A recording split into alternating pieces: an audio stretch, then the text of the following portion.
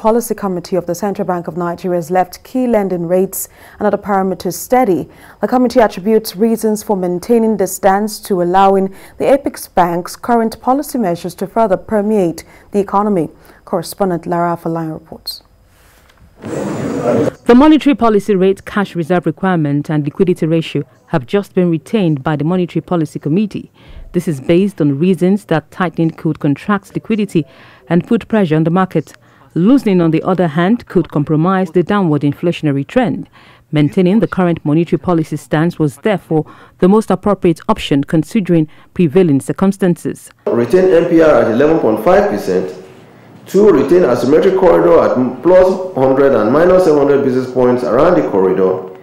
And retain the CRR at 27.5%. 4. Retain liquidity ratio at 30%. The Apex Bank also says owner of online forex platform abokifx.com, who is being investigated for illegal forex transactions, will be made to face the full wrath of the law. Between February 2020 and May 2021, he had inflowed and sold tens of millions of naira in FX to several Nigerian companies, and we'll find those companies as well.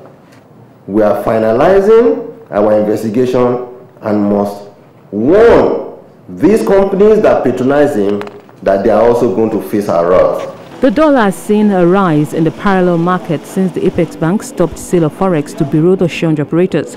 The CBN maintains that commercial banks remain the only legal platform for forex sales.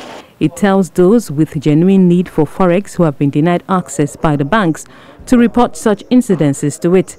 The bank, however, says those who purchase forex with illegal travel documents will be caught and made to return the currencies. After 2 weeks, they check and find that you cancelled your ticket or your visa is fake. They will call you because you are their customer. They have your BVN, they have your number. They will call you to return the dollar. If you do not return it, they will place your name on their website, your BVN on their website. We will pick those details.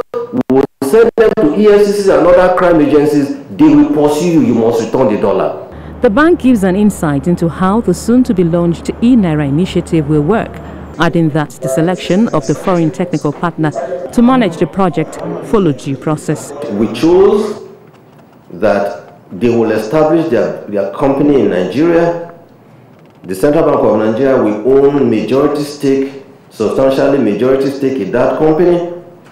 So it is not my company, as people have said, that I went to the Caribbean to set up a company for one small unknown company. It's a company that will be established in Nigeria. You will see it on CAC, and it will be majority holdings will be the Central Bank of Nigeria. The Apex Bank hopes to pursue its interventions even more aggressively to boost the recently recorded 5.01% growth in GDP and drop in inflation. Lara Afolayan, TVC News, Abuja.